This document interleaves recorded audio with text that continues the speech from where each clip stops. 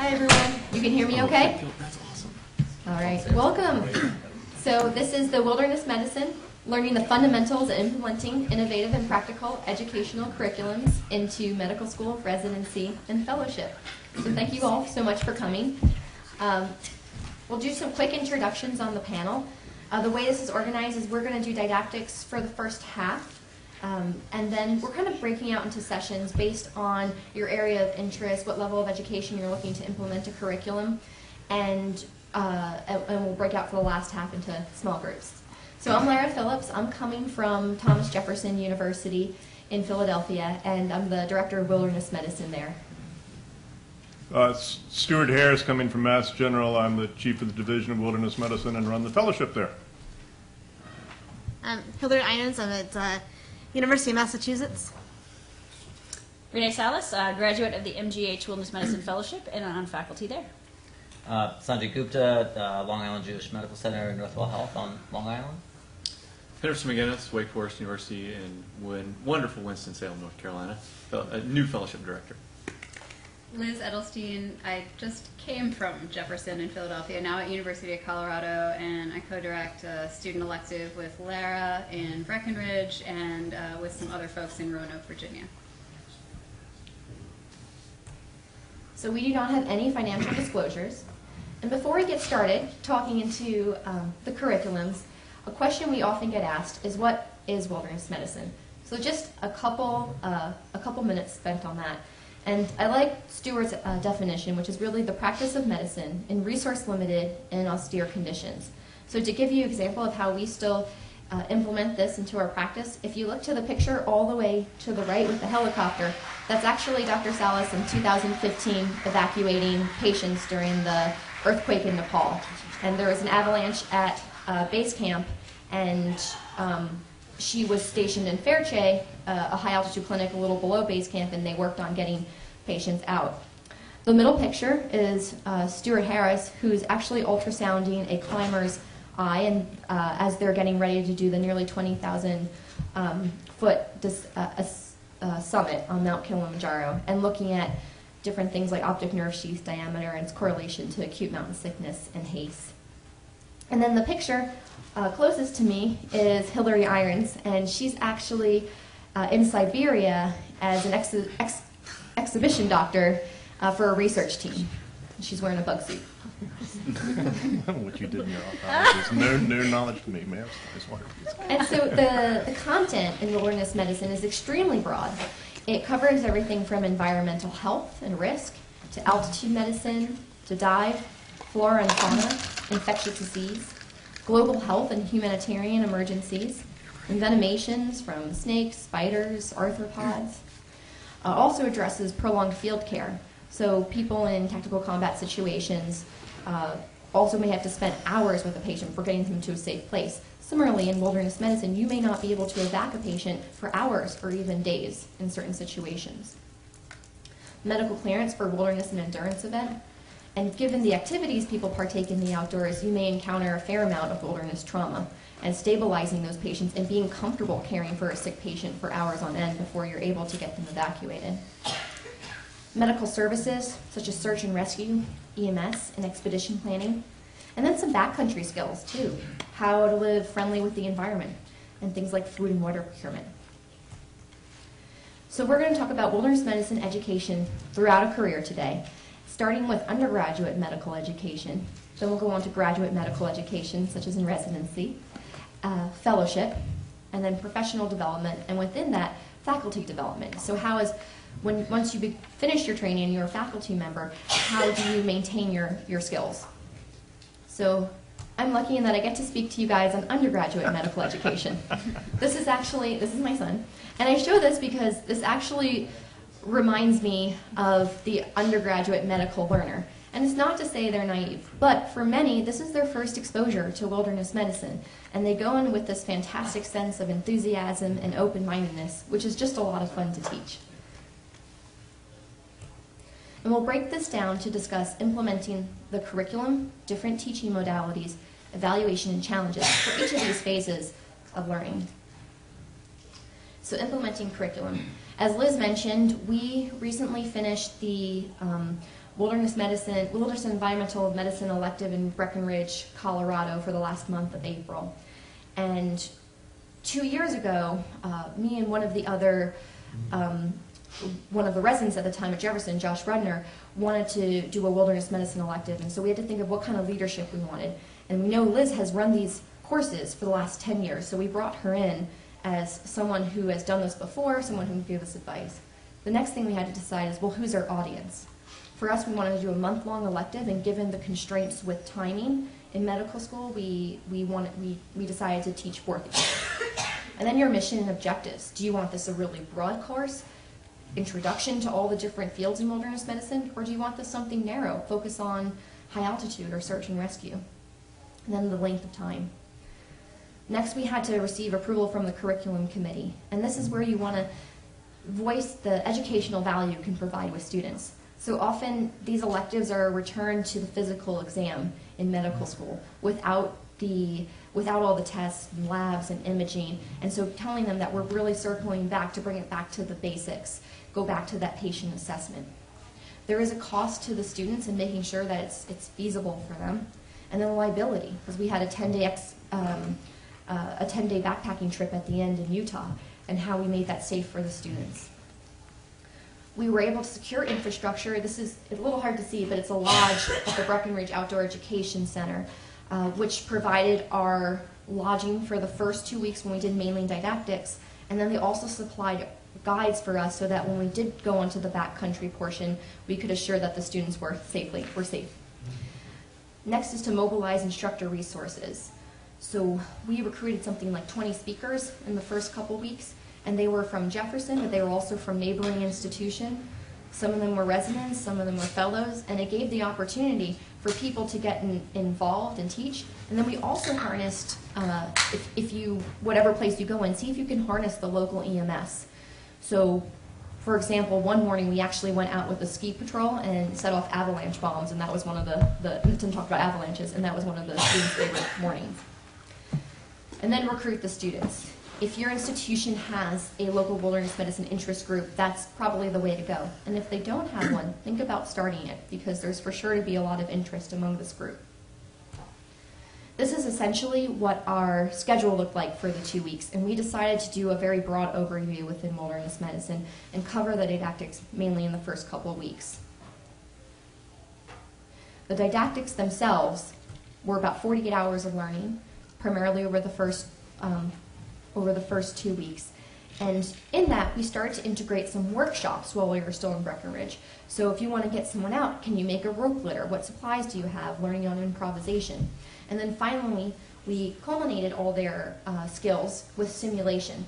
So when we went into Utah, in the backcountry portion, we did pretty intense scenarios lasting for 3 to 4 hours. So this one was actually a mass casualty in a river, and they're extracting one of the victims, and then they had to splint and paddle them out and get them to the evacuation point. And they basically use all the skills they learned for the first 2 weeks. And we rotate students who play the victims and then the rescuers.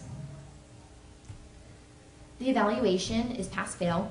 At the end of the 2 weeks, we did a summative multiple choice questions. And then in the experiential learning, in the backcountry portion, it's a little harder to do curriculum. You don't have access to PowerPoint. You have to think of some alternative ways of learning, and that's where a lot of the scenario learning came into play.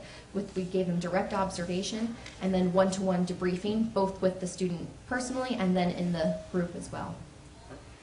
There are some challenges to this particular population. They're very concentrated blocks of elective time, and it's not necessarily available for most schools until their final year of learning.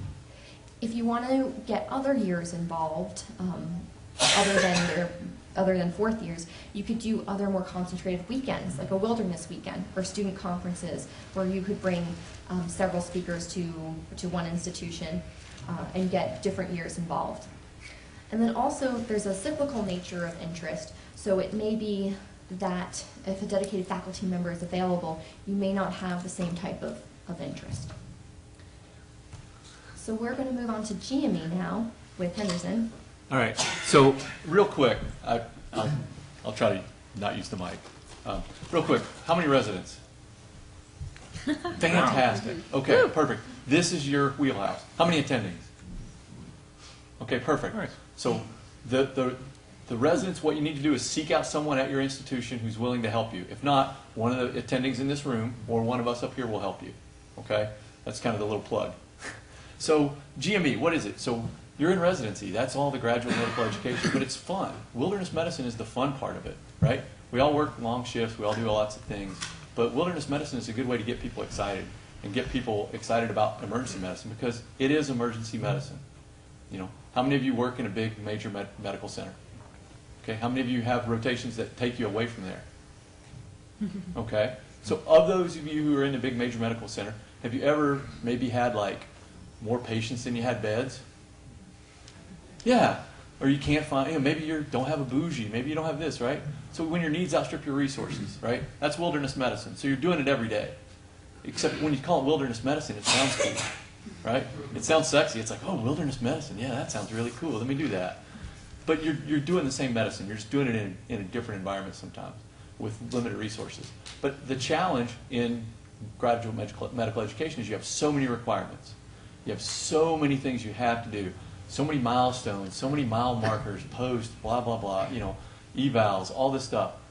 This is not to make it complicated. This is not to give you more things to do. This is to give you something you're excited to do. This is to give you something that makes you excited about practicing emergency medicine and making it kind of fun. Walt and some other folks put together a curriculum for a longitudinal experience in wilderness medicine, like kind of the stuff you should cover during residency. It's pretty easy to access.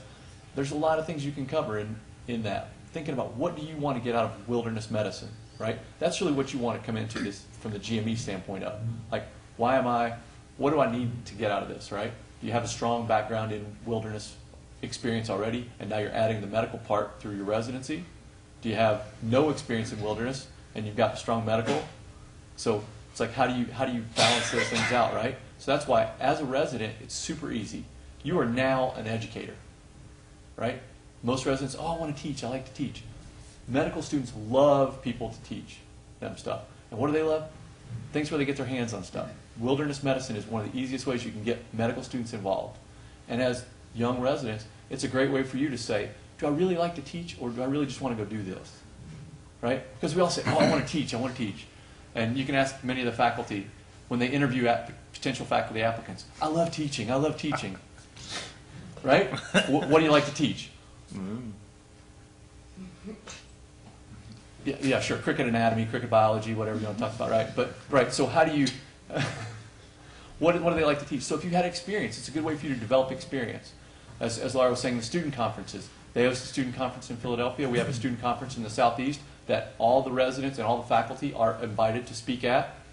So please see me afterwards for your engraved invitation. But no, seriously, you are an expert. You can be an expert in something. Even if you've never been to Everest. I've never been to Everest. Never been scuba diving in Belize. Nope. But I've certainly taken care of a lot of wilderness medicine stuff and have been able to implement a lot of curriculum in our residency, and mostly dealing with medical students. But we've been able to do like days for our residents where we break out and say, hey, today we're going to do Wilderness Skills Day. And so we'll meet at a park. They just recently had Wellness Day, and we met at a climbing gym and then talked about some climbing injuries afterwards. So it's pretty easy to do those things. Incorporate those into part of your, like, it's great for wellness because you can incorporate into like the resiliency part. Go out, you're going to do a hike, you're going to do a bike, you're going to do, picnic in the park, right? Play ultimate frisbee, whatever you want to do. You can talk about some environmental illnesses. You can talk about, different things that are wilderness. But it's all emergency medicine, right? It's not to make you do extra work. It's to make you enjoy the work you're doing. That's really the big goal for GME, right? Get more education. That's what it should say, right? But because that's your, all right, somebody got it. It's totally fine. But really, this is all, you're all excited about wilderness medicine, right? You want to know how to do it. You want to know how to make this part of your job and how to make this part of your career. Well, that's what we're all doing. We're all doing the things we like to do, getting out there and really trying to do it. And the biggest thing, and the thing that gives a lot of us a lot of joy, is exposing new learners to that, whether those are residents, medical students, co-attendings, or even community people, right? As residents, you have to do a scholarly project. Hey, develop a teaching module for the medical students. Develop a teaching module for community, folks. There's a lot of great things that you can do, and I think anybody in this room is willing to help anyone else out. And that's one of the benefits of this group, You've got folks who are really interested in emergency medicine, academic emergency medicine, wilderness medicine, and everyone here will be happy to help you. Thank you. And up next is our good friend Stuart, who's going to talk about fellowship. So, thank you, Henderson. Stuart Harris, this is completely low-key. If you have any questions at any point, I'm happy to stop and we can try to address them. But I'll be talking about fellowship training, kind of the next step after Get More Education. So the goal of fellowships is, and I just come from the Fellowship Review Committee of SAEM, and it's an interesting global idea of, what is exactly the goal of a fellowship? Is it personal value, time to explore your personal and professional interests so you can do what you want to do? Is it more helping patient populations? Is it about getting a job? And I think we all ultimately agreed that it's any of all of the above. But as I see it, the goal of wilderness medicine fellowships is to train people that additional level. So you can go and become a pretty good climber or a pretty good boater or whatever else you want to do, in addition to being a board-certified emergency physician, as we all are going to be in this room, and you can have some degree of competence in wilderness medicine. What I think differentiates a fellowship-trained person is partially it's just the time. You put in the time, and with that time comes the luxury of expertise. So you get to carve out a niche that this is what you do, and you will be recognized for having done so. Part of it is to create leaders for the future. Again, you've committed in a way saying, I'm putting my time, my career on the line, and this is what I care about, and this is what I'm really good at. And that's one way, I think, to move forward as far as job prospects. And then as far as opportunities to both explore your own educational styles and other ways to move ahead, it's something we can do. Just to give an idea of the landscape, and interestingly, so this is in 2005, there are 2 wilderness medicine fellowships in the country. This, as of last year, 16 at the end of 2017, and we need to update that slide even further. So it's a burgeoning field where there are a bunch of new programs. Talking with one of our recent grads who started a program in California.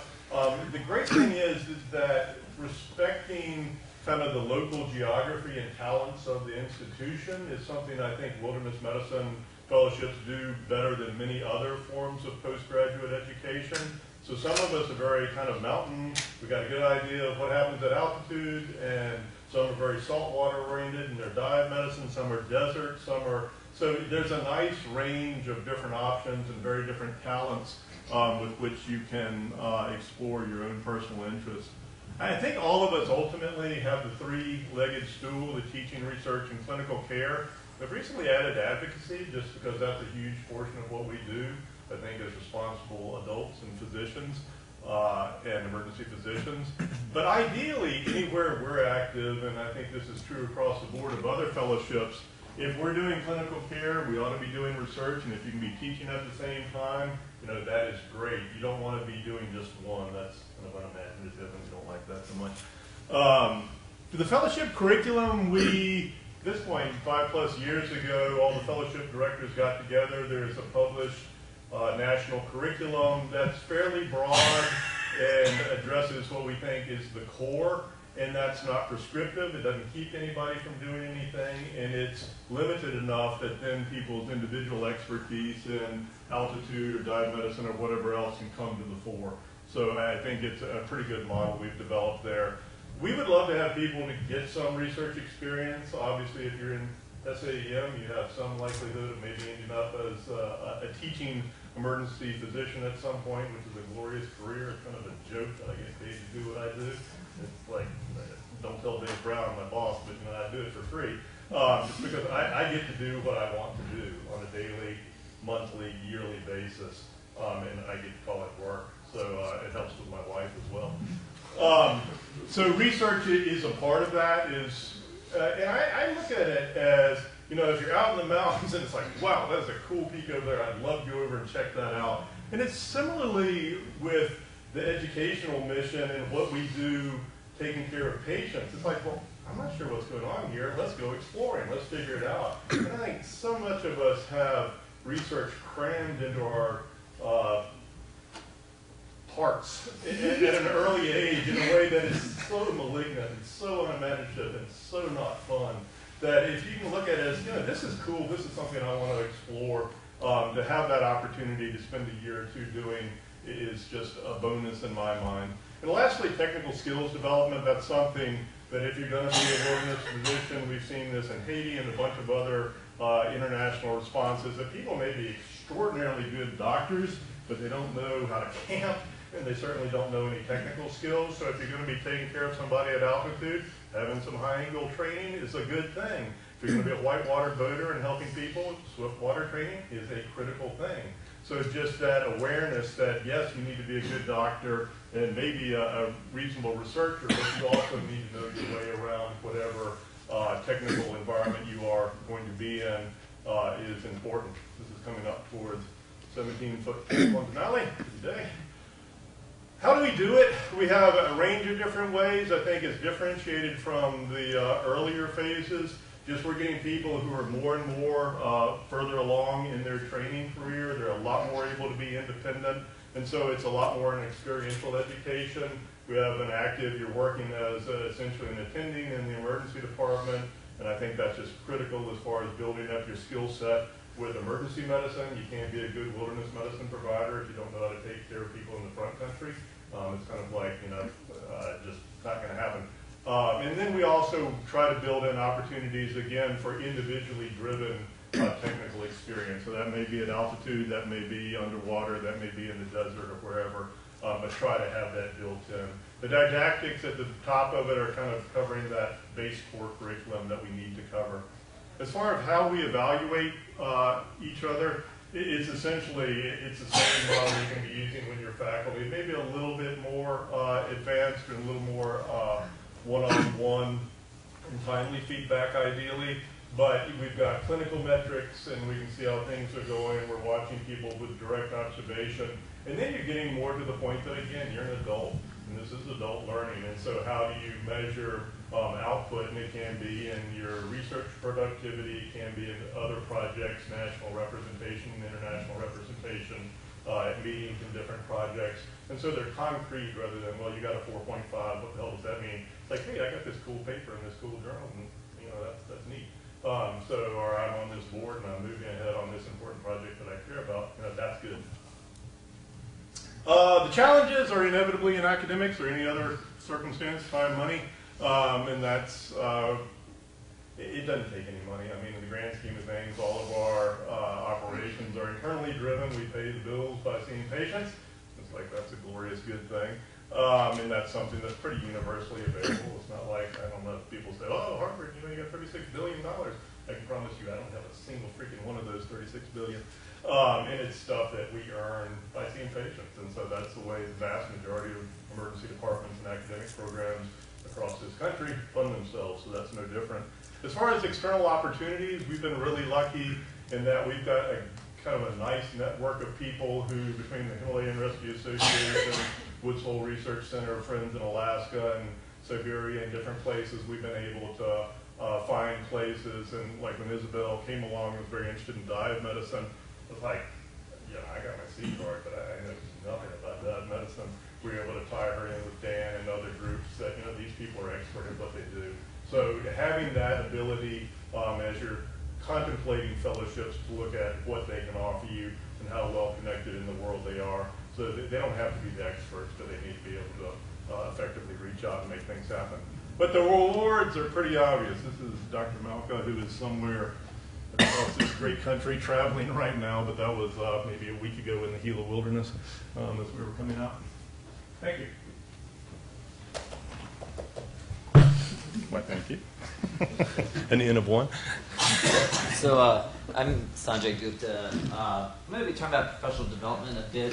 So I'm an academic ED director. So I get to hire all these folks to do stuff, but that's not part of it. Part of the burden is that when you have faculty, particularly in a very niche field like wilderness medicine, there are kind of expectations, but then also constant kind of decision development and program development. Because these are things that are expected that, and no offense to Stuart and the rest of the GME folks, GME, that may not be covered actually in fellowship. Because fellowship is a lot of acquisition of knowledge. It's technical skills, right?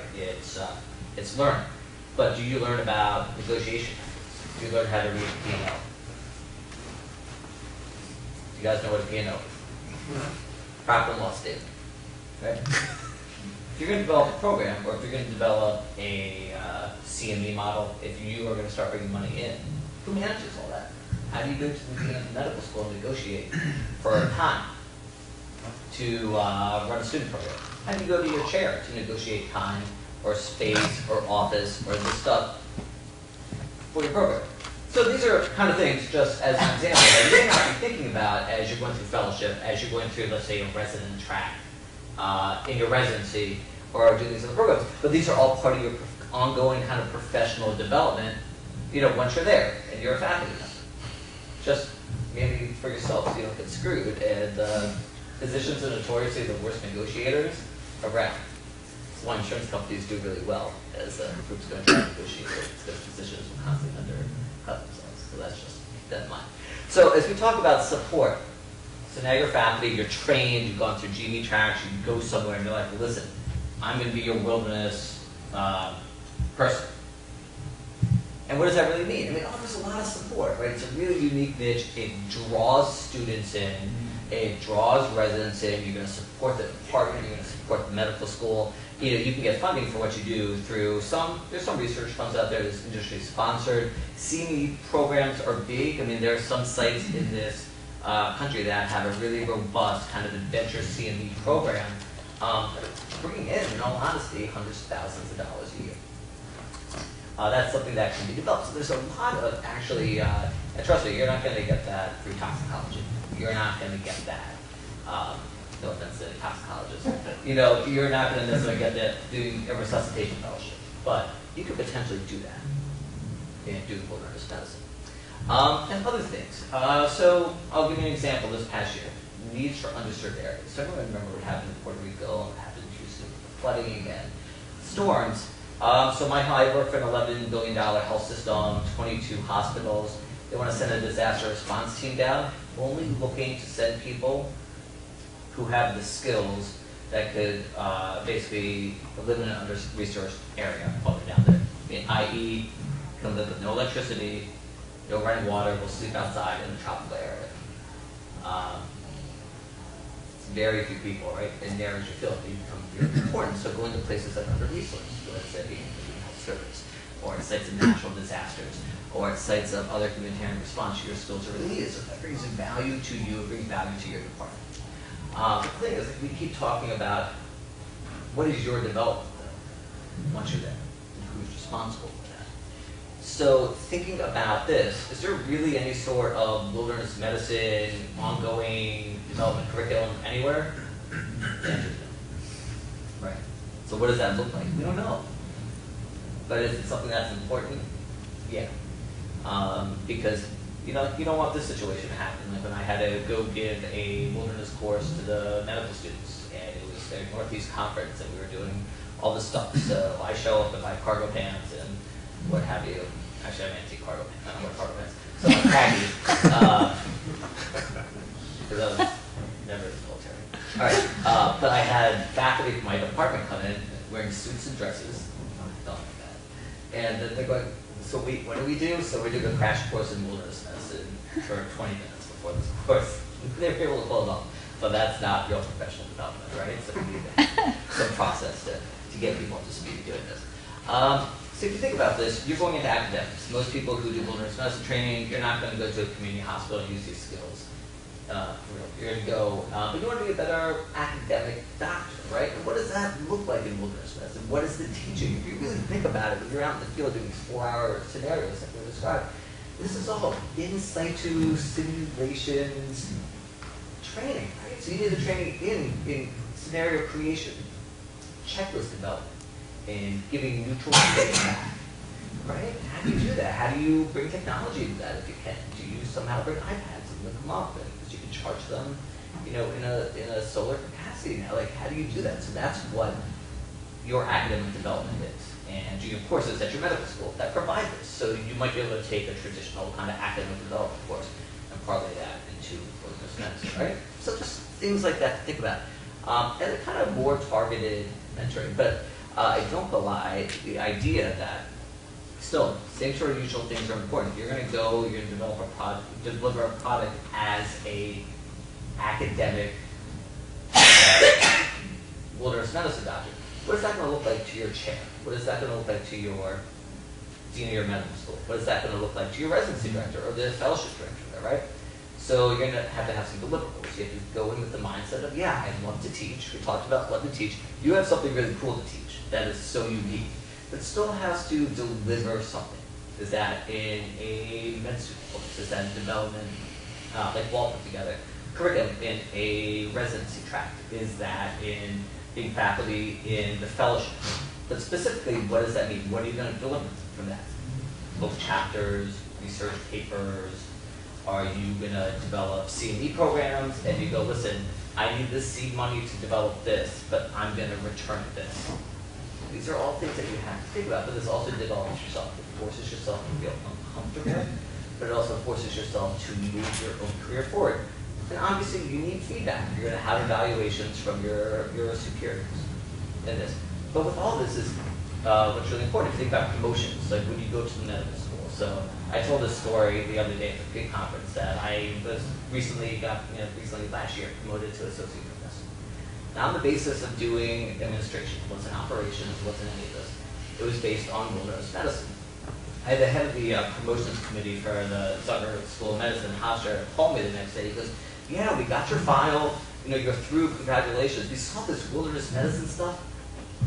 Yeah, we didn't know what it was, but you look like an expert, so right? And this is verbatim. But I also was able to have a portfolio that, if they really want to know, like, well, what is this? Can you show me? I go, yeah, I can show you. Look at this, look at this. These are your evaluations from this conference. This is a picture of me teaching at SAEM. This is a picture of me out in the field here when I used to do teaching with the Cornell student elective. So you also have to keep a tab of what you're doing. It's for you to also look back and reflect, but it's legitimate. This is for your school to, as a kind of pile of deliverables for you. All right? So, just that sort of thing. Challenges of, I think I just revealed the challenge. Wilderness medicine, what is that?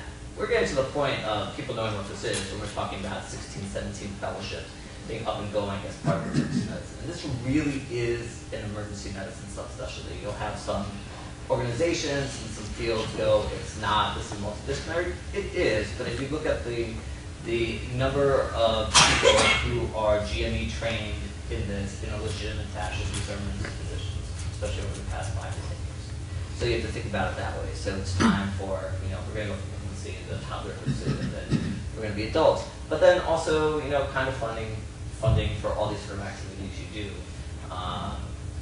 You want to do this stuff, and just remember, how do you get money to go away for a month from your department? Because again, like as Stuart mentioned, your primary responsibility is to be clinical care in an ER. You're going to be hard pressed to be able to support yourself doing wilderness medicine. So just think about funding.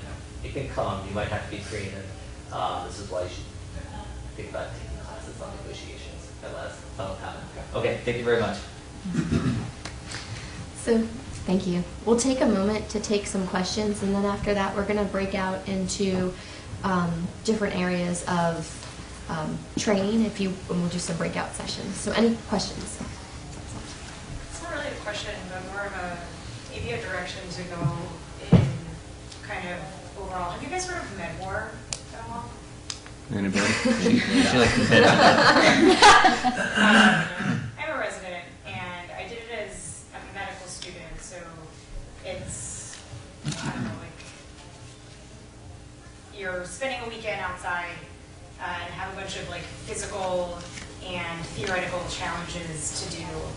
And in terms of, like, medical education and working with undergraduate medical students, instead of having, like, these big electives, if you could do, like, through the medical school, like, a weekly interest group get-together that culminates in going to one of the MedWar events wherever, and then, like, at the moment I think it's mostly enthusiasts that are, like, EMS and, like, kind of the hodgepodge group but if you could actually get a bunch of medical schools to compete against each other and have teams, like, I think that would actually be like a pretty even academic way to kind of have a culmination to show off a product.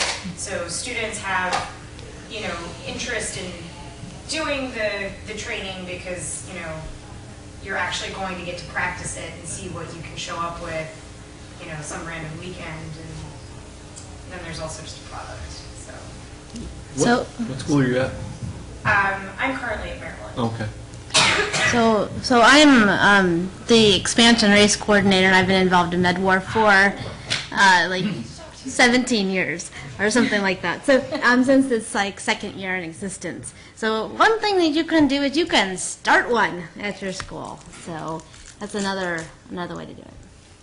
The other way to do it is you can build, like, I have a 1-week student course, and at sort of the end of the student course, I built a mini MedWar. It wasn't the 17-mile all-day thing, but it was, questions hidden out in the woods, and they had to navigate to them and answer the questions properly and get back in like a 2-hour time frame. So you can do mini things, so kind of build that into the testing scenario for the students in like a short-term student course.